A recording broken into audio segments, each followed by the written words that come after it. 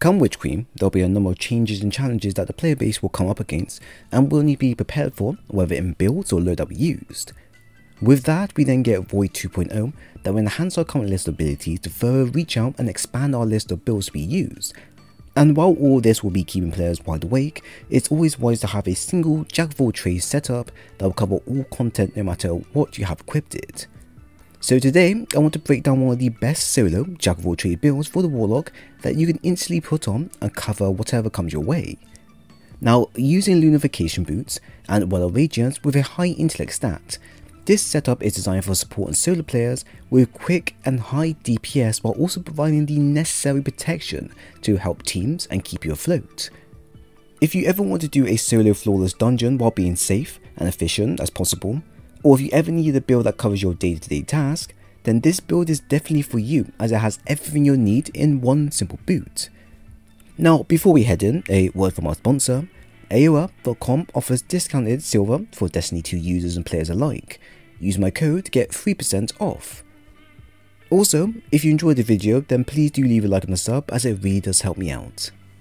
For the subclass, we'll be using the Tombstone of Grace for the Well of Radiance super, and then its supportive abilities that can also provide extra protection towards the user or if we're in a team. The focus of the build is to become a jack of all trades setup, so that it's designed no matter where you are in game, you always have a build that can adapt to change. Now this is important to keep in mind with the ever expanding mods that Bungie releases over time, as you're not going to always stick with just one set from start to finish. Sometimes you're going to need to opt into switching up your items so you can play a specific role that may come through, and although that's more of a likely case if you play in raids, there is a possibility that such an event could appear in other settings. So to prepare us for such a matter, we'll be using the Well of Radiance and the subclass in general for the quick and protective nature it offers.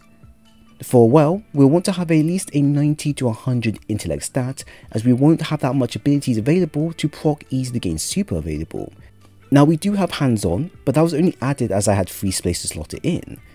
Ash's Acid is a really good alternative instead, especially if you plan to use fireball grenades with a relatively fast cooldown within teams.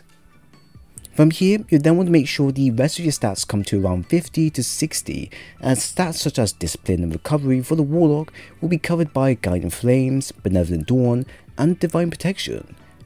We can further aid this area by adding on the Distribution perk, and from here this is all you really need to cover this subclass aspect of the build.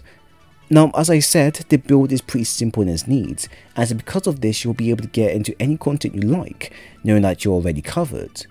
The Lunafaction boots will be increasing your reload speed dramatically, which will be important once the new raid comes, and DPS will be needed to put a dent into whatever boss you face.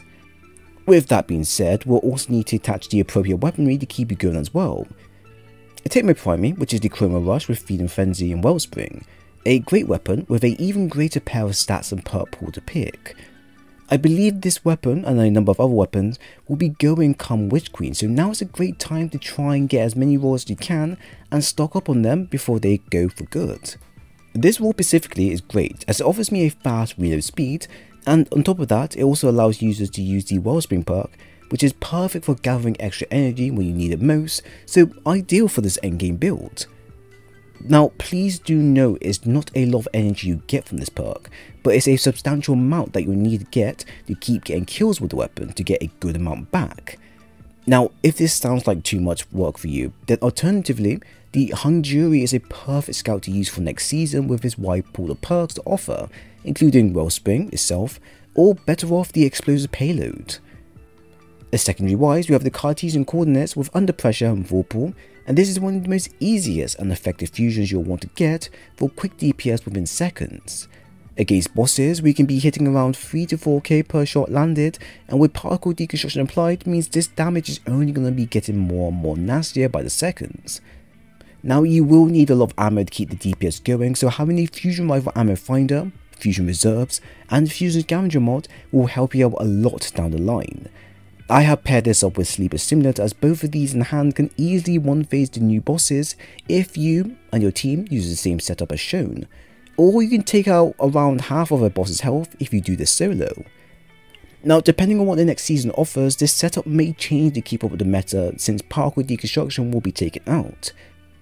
Good thing though is that fusions are still just as viable even without the mod attached, and on top of that, the build is designed with keeping up with the meta, so if rockets become a thing next season, then I can just opt into using the Gjallarhorn and go my merry way from there. Now moving on to the stats section, you should be aiming for 60 to 80 for discipline, as remember earlier, we have a lot of buffs going our way, which will instantly recharge us, but keeping this at 60 is the most feasible level to go for while achieving a substantial amount of energy your way. From here, you then want to focus your energy onto recovery at 50 to 70, so you can make use of your rifts, but also the Benevolent Dawn perk that's all around going to be giving you a number of buffs when your team stand in them. Now although we have ours low, the subclass is pretty flexible in offering a lot of energy to get this one stat back up in seconds.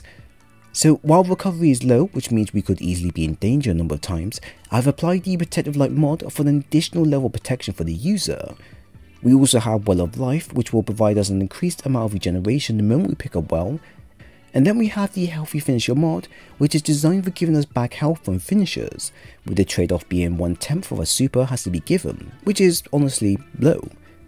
This should in theory allow you to maintain health at all levels of content as long as you manage to proc the necessary requirements. One thing to note is that the upcoming changes to Charge Light mods and how they may be reworked to play differently than they are currently. Depending on how good or bad the change may be, using the Elemental Charge mods may be more beneficial if they are designed so that users use Elemental Wells more often. Now, this is why in the build I have Elemental Armors mod and Phantom Might mod there to further help us when needed, but also in case a major change occurs. We can use the current template how it is, and simply just opt in the new pieces when the time comes. Having said that, let's take a look at all the mods compiled into one so you know what to aim for. For head we have Discipline, Hands-On, Fusion Rifle Finder and Phantom Might mod. Arm we have Intellect and Taking Charge mod. Chest we have Intellect, Concussive Dampener ×2 and Protective Light mod. Leg we have Intellect, a Fusion Rifle Scavenger and Elemental Armors mod. Bond we have Discipline, Healthy Finisher, Distribution and Well of Life mod. As we have little time before Witchqueen to come around, now is a great time to put the following build together and get out as many endgame certified content completed before they disappear or something new comes along to take priority on. Now, similar to the Phoenix Protocol build, you have plenty of opportunity to become unstoppable force of nature with this build in mind. Not only are you getting a constant damage buff if you're using the correct elemental to match, but your super, thanks to the subclass change, will be passively coming back to you at a very fast rate, something that is easily achievable by all players if you have a good intellect armor set.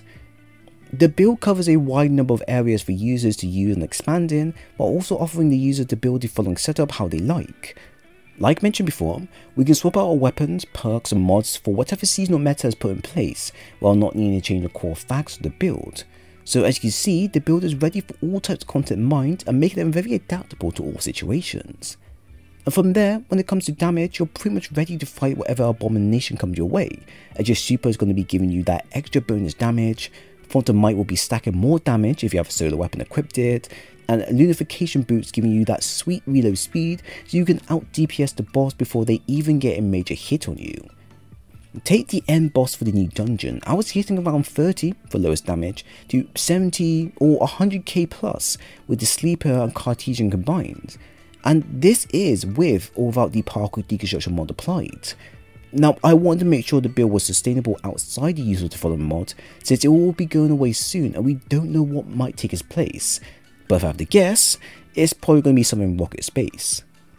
And with all this, I've found to actually really like the build, as it requires little from you to succeed in, and it's a great match with the Warlock Radiance subclasses since it's something that everyone's familiar with.